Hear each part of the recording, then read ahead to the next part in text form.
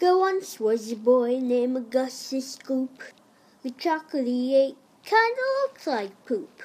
Wonka hid gold in his candy bar.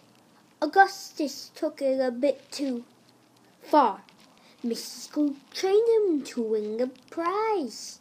The other winners teased him for his oversize. He lived in Frankfurt, Germany. Come on, news reporter, come at me. They arrived at the smelting room. That's when it all went ka-boom!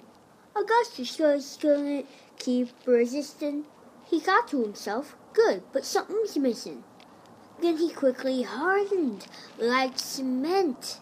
Oompa Loompas knew exactly what it meant. Willy Wonka said, your son isn't harmed. He's only made of cocoa, don't be alarmed.